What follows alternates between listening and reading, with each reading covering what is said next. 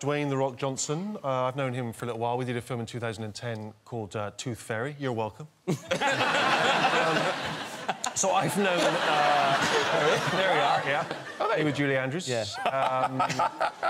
And, it was the tooth and it was the fairy. He's the Tooth Fairy and I'm his probation officer. Watch it and find out. You're missing sorry. the treat. And, You haven't seen it? No, I haven't. Is it a trilogy or did you stick with the first one? We just went with the one. Fair enough. Yeah, on this occasion. It was... We went with the only... We went just with the one due to public demand. And, but yeah, so I knew The Rock before, you know, when he was still in shape. And, and we stayed in touch over the years. We've, you know, we're... This will surprise you. We're not gym buddies. No. I barely work out at all. I know, it's hard to believe. But we stayed in touch, and he was in England, and he was making Fast and Furious 6 here. And he was in... this is a story he told me, that he was in a hotel, and he saw this... he was in this hotel. I assume it was the presidential suite of, you know, the Travel Lodge. And, and he's, you know, he's brought his own bottled water. He's not made of money. And he's not paying his hotel prices. He's not an idiot. And he's had the free shortbread, you know, and he's put on the sort of, you know, that free robe they give you. Yeah. You know, it barely covers his Dwayne Johnson. And... I don't know. We're good friends. I don't know for that. I don't know whether that's what he calls it. You might call it The Rock. Good luck to him. I would.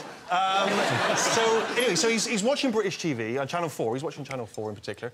He never misses Hollyoaks. Nah. And this documentary comes on about this family, this real-life family of British wrestlers. They're from Norwich, England. They're called the Beavis family. They sometimes go as the Knights. And there they are. They all wrestle, mum, dad, and all the kids. And the family dream was to get some of the kids into WWE, which, you know, is the big American wrestling, which for wrestlers is the big leagues.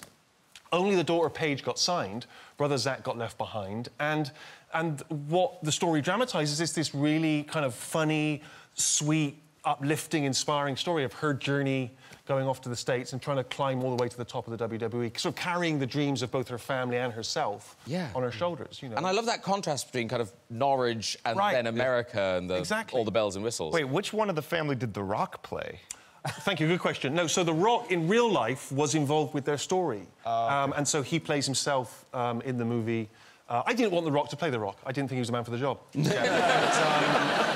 I wanted Vin Diesel, but he wasn't available. So The Rock plays The Rock. But, and he's also a producer.